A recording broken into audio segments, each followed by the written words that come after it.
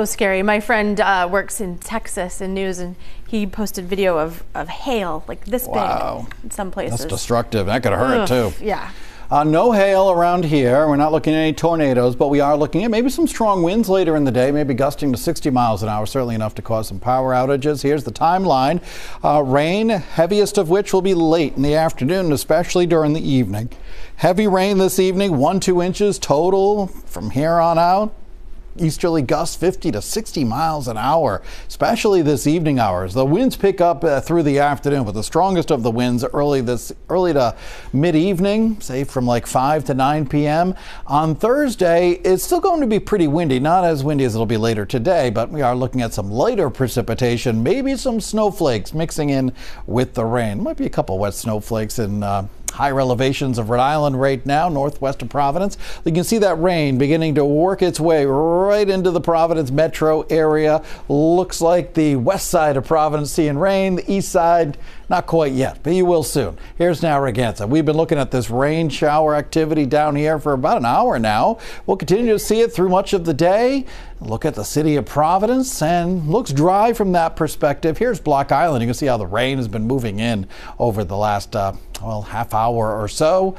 It's getting a little windy as well. Our threat tracker for this morning, no big impacts today from the weather, at least this morning, but in the afternoon, that's when we'll be seeing some of the biggest impacts. Steadier rain arriving, a little heavier toward the evening commute, wind strengthening, gusting to 40. But for this evening, gusts 50, maybe 60 miles an hour, especially near the south coast. Again, total rainfall, maybe 1-2 inches of rain. So we got a high wind warning for south coast of Rhode Island, Massachusetts, wind advisory farther inland where the winds won't be as strong, but certainly strong enough to cause some isolated outages. The wind gust forecast, this is 3 o'clock in the afternoon, gusting 37 in Newport, 51 in Block Island. Then it really ramps up toward the evening commute, gusting 43 in Newport, 60 out on Block Island, 8:30 this evening. I think this is probably the worst of this storm with the heavy rain and the wind, gusting between 45 and maybe 60 miles an hour or so out toward Block Island, gusting close to 40-50 miles an hour in the Providence area.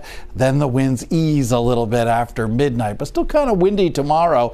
And for tomorrow morning around the high tide, which is like 4 or 5 o'clock in the morning, there could be some coastal flooding as well. So multifaceted storm on the way, or already here. Temperatures are in the upper 30s, low 40s right now. Now we're looking at this storm. It's down here, West Virginia, a lot of rain down here. This low will be tracking right off to our south as we go through the latter part of the day today and tonight. So waves of rain through the morning and early afternoon, maybe some lulls, but then the heavy rain arriving for the evening.